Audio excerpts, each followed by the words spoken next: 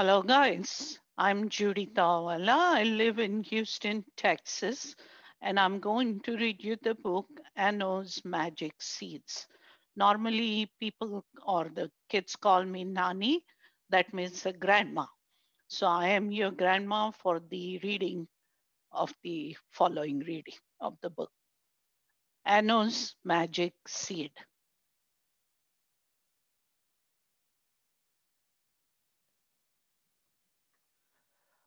The wizard handed Jack the two golden seeds. These are magic, he said.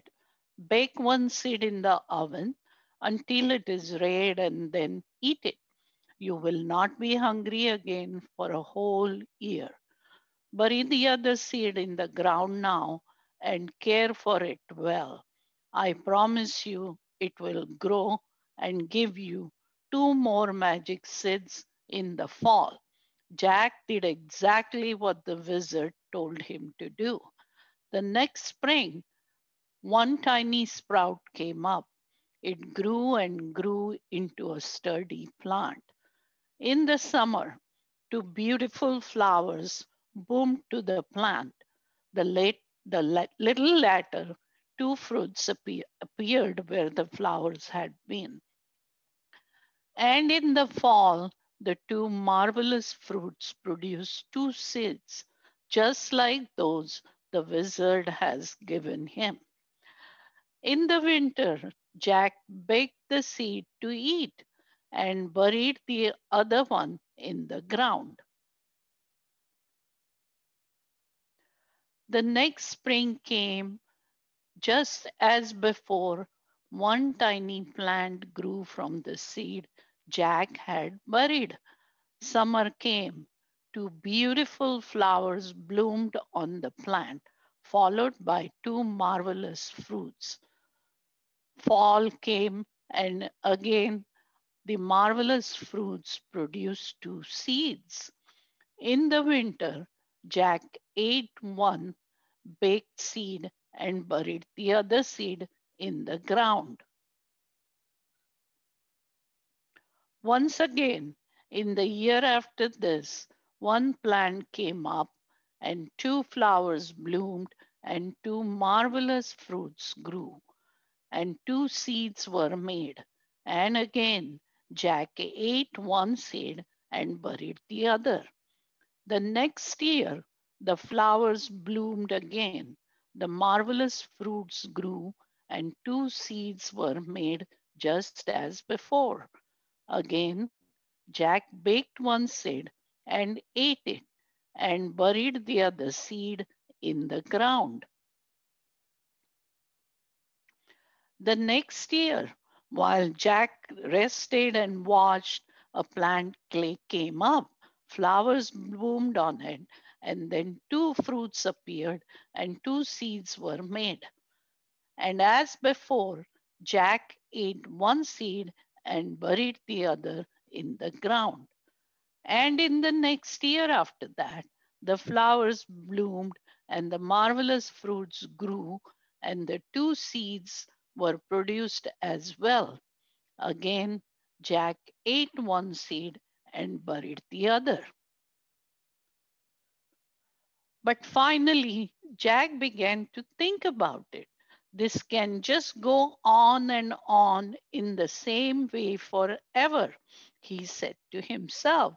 So if I just go on doing the same thing every year, well, this year I will bury both seeds in the ground.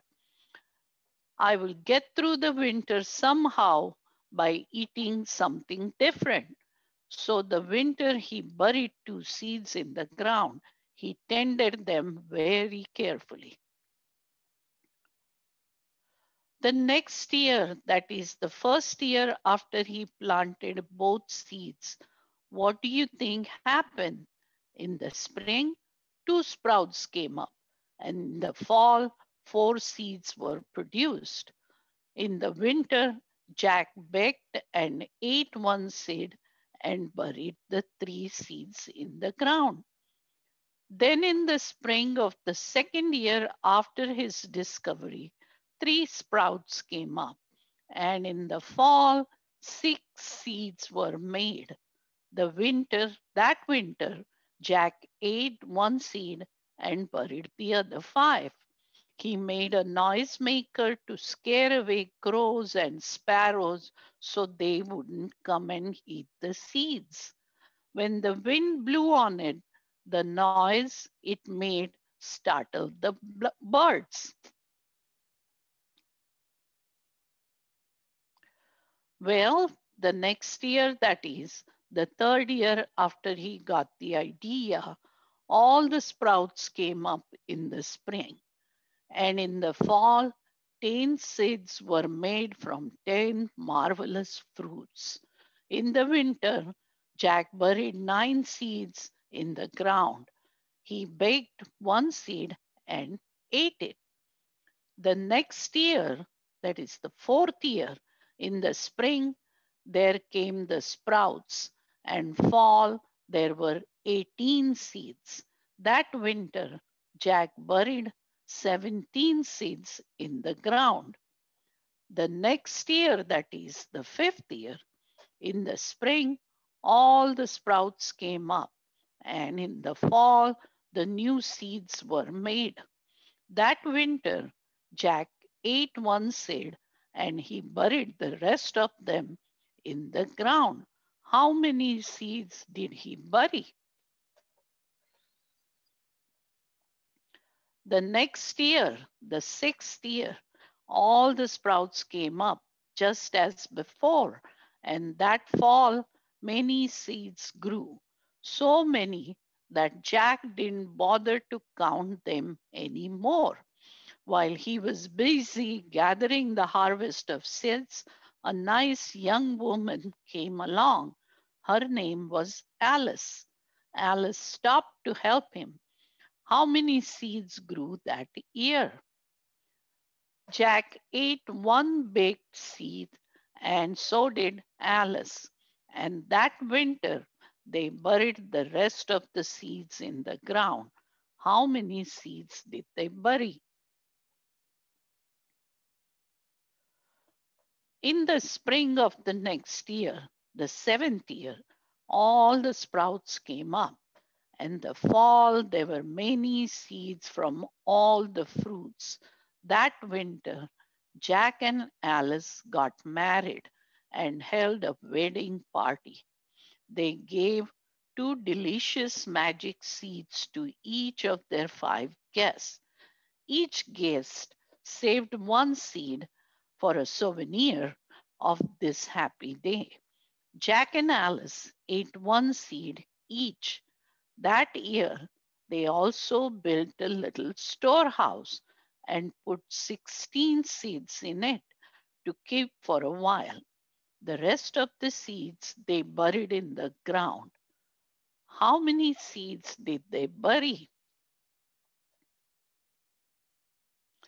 The next spring, the 8th, a lot of sprouts came up, and in the fall, many seeds appeared.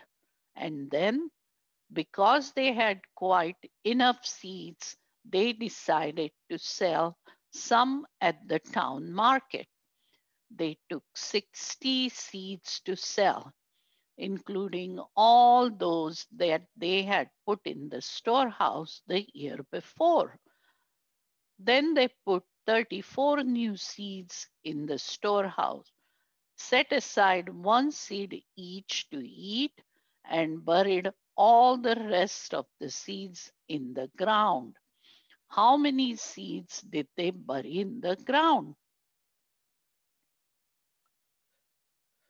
The next year was the ninth, since Jack had his good idea. In the spring, a lot of sprouts came up, and in the fall, a lot of seeds were made. That year, their baby was born. So in the winter, 3 seeds were eaten, since each of them ate 1 seed. Now, because they had so many seeds, they went to the market to sell 100 of them. including all those they had been keeping in the storehouse. They put 51 of the new crop of the seeds into the storehouse and buried all the rest of the seeds in the field. How many? The next year was the 10th. The baby was growing, so Jack and Alice built a new, bigger house. In the fall, their field was filled with plants bearing the magic seeds. Soon it would be time for gathering in their harvest. But suddenly, oh, said Jack, the wind is blowing awfully hard. It was a hurricane.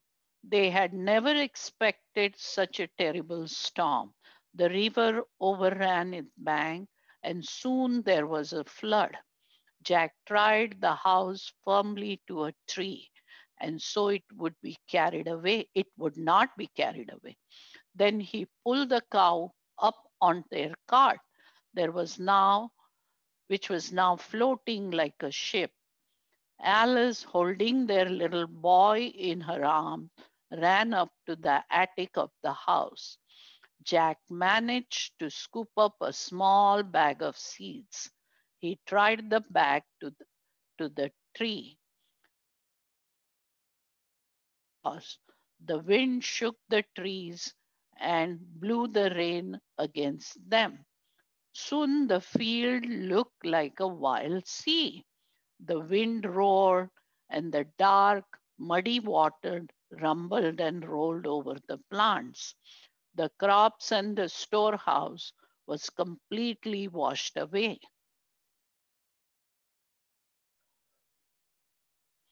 Finally, the storm was over. The sky cleared and the sun came out, but the fields were empty and bare. Still, our baby is safe. I am glad for that, said Alice.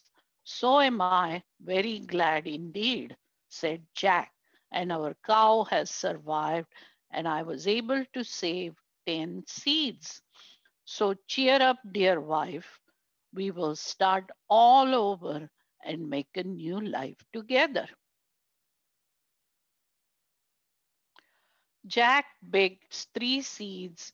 He gave one seed to Alice and one to their child, and he ate one seed himself. He buried the rest of the seeds in the ground. Jack and his wife then bowed their heads and prayed together for a good crop.